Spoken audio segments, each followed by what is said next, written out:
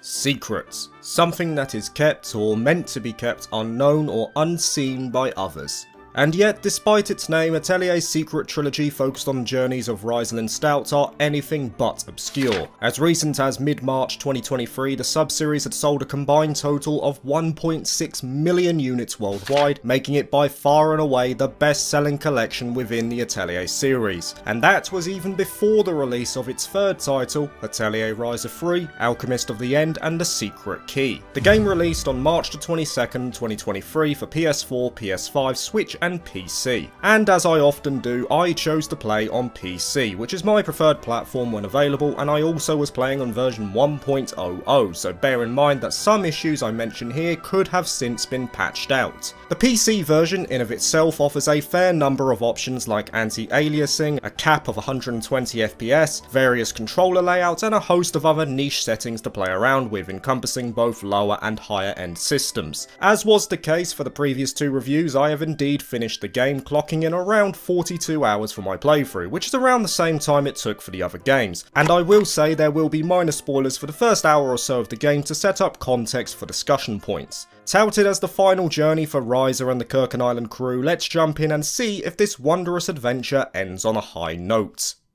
The game begins as most Atelier games do, with a small excerpt of exposition by the game's heroine, in this case Ryza. She's reminiscing about her past adventures, but clearly she needs to work on her delivery, for the fuzzy fauna doesn't take too kindly to her stories. Fortunately, her backup crew in Tau and Boss help her out, paving the way for the player to take control for a battle. Okay, I guess we'll start with that then. If you've played the second game in the trilogy, then this battle system will feel very familiar. You have up to 3 party members on the front line and you take active control of one. You can also switch control to the other members with the left and right triggers. Referencing an Xbox Series controller here, B is for normal attacks, Y is guard, X are items, and A is run away. If you press and hold the right bumper, you can access your skills, which proceed in a chain dependent on your AP pool. And if you hold the left trigger, you can switch out your controlled member with a support member. You can also use the D-pad to shift the party between a support and aggressive mode. As in previous iterations, action orders return and contribute to your tactics level, ensuring that the battle proceeds faster the longer it goes on, opening up larger AP maximums, extending normal attack chains, and yielding some additional abilities. One such ability is the order drive. Action orders will accumulate points, allowing you to use these abilities, while a max tactics level allows a fatal drive, which boots the level back to 1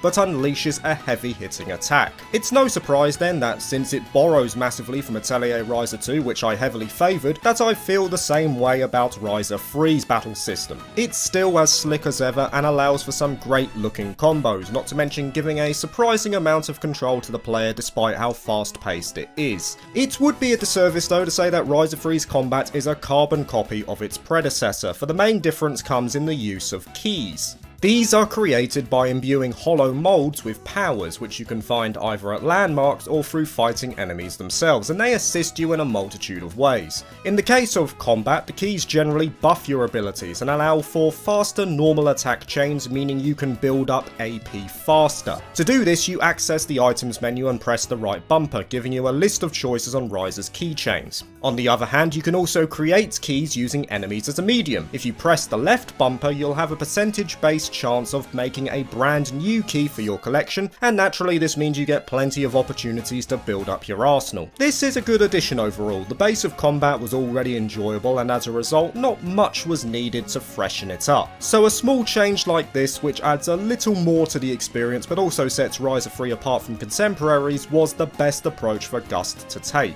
However, as said before, keys are not limited to combat alone. They can be used for a multitude of other purposes. For instance, they can open barred off areas while exploring or add boons to your gathering, like a higher chance of picking up high quality ingredients. Some can be equipped to the characters themselves, and as you would expect, you can also use them in Alchemy.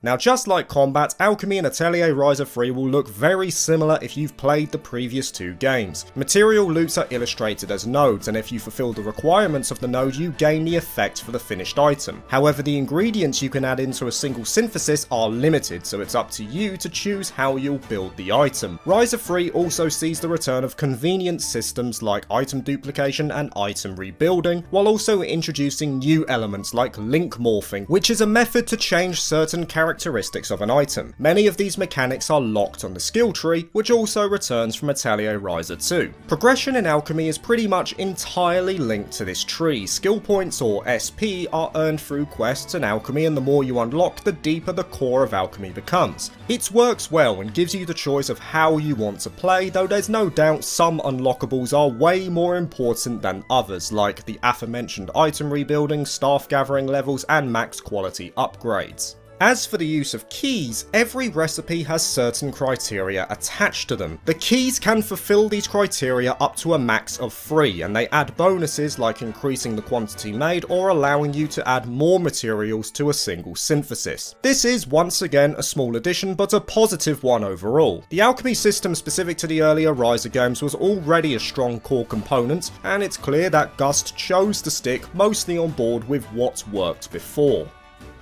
Soon after this battle, Ryza hears a mysterious voice in her head. Wrong trilogy, but paying it no mind for now, she returns to her village with Tau and Bols. After a thrilling exchange of words, Agatha alerts the group that islands have suddenly appeared at the nearby lake. These appearances have caused Kirkin Island to become destabilised both geographically and economically, and Ryza knows that the three of them alone won't be able to handle this. With swift thighs, she sends a letter off post-haste to Claudia and Lent for their assistance. With the objective now clear, she opens the door and so begins the final— oh god, my eyes! What is this? Why is it so blurry?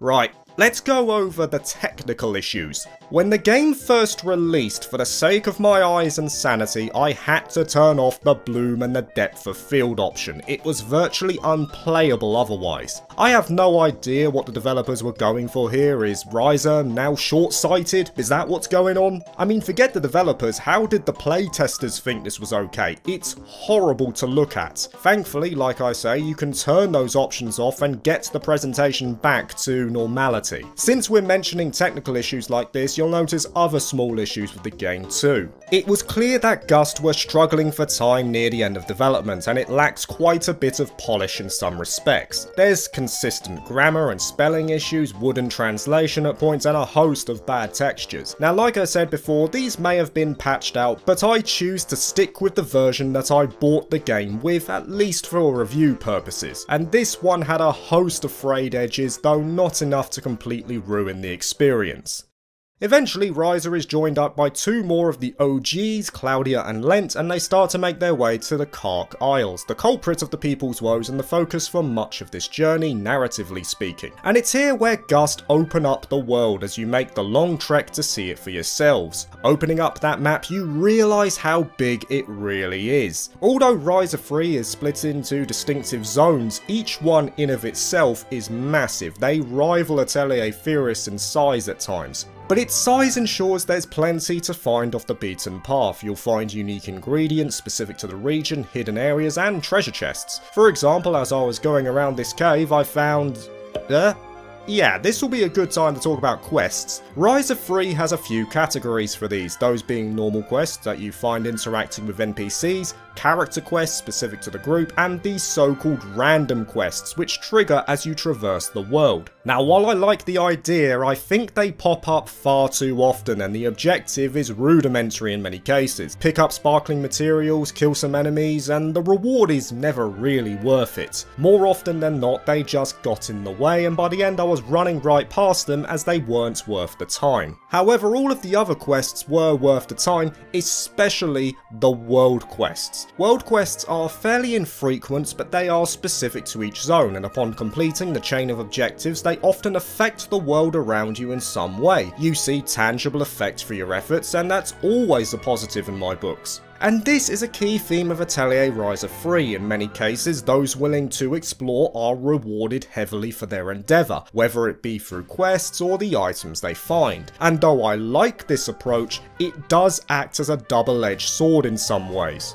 The prevailing critique is that Atelier Ryza 3 has been touted as the easiest game in the trilogy, and it mostly stems from these large maps. You see, the deeper you go into the zones, the more dangerous the enemies become, but with risk comes reward, and these deeper areas are teeming with decent quality materials that themselves hold high level traits. Now, enemies would normally be a deterrent to this, but because there's no random encounters, you can just pick up materials by the bucket load and just avoid the enemies around you. They're spread out out sparsely enough that you can easily dodge around them. As a result, you can easily acquire the high-end traits at a very early stage, and as Atelier games so often champion, it's not the level of the equipment that is important, it's how and what you make it with. By the time I got to the 10-hour mark, I had all of the equipment I needed to see me through to the end of the game. I still had small issues in the later areas, which required the odd tweak here and there, but for the most part, I was sorted. Yet, the fact I still had problems in the later parts of the game makes me believe that it wasn't the game itself that was easy, the difficulty curve is still there. Rather, it's just that the game is easy to break. Because these high-level traits are available to you so early on, if you understand the system and mechanics on offer as Atelier so often requires, you can coast through the game if you really want to. And that's the key word there, if you want to. Player choice takes the forefront once again. If you want to proceed for the thrill of challenge, you can do that. If you want to stomp, you can do that too. Now obviously, I opted for the latter as I'm a fan of making busted equipment, but as a result of this early spike in gear, I spent a lot less time crafting in Ryza 3. Whereas in say Atelier Sophie 2 I spent around 40% of my time crafting, in this game I did about half that because I had everything I needed within the first third of the game. So that begs the question, if I spent less time crafting in Ryza 3, why was my completion time similar to the other titles? Well, that segues us nicely to the story.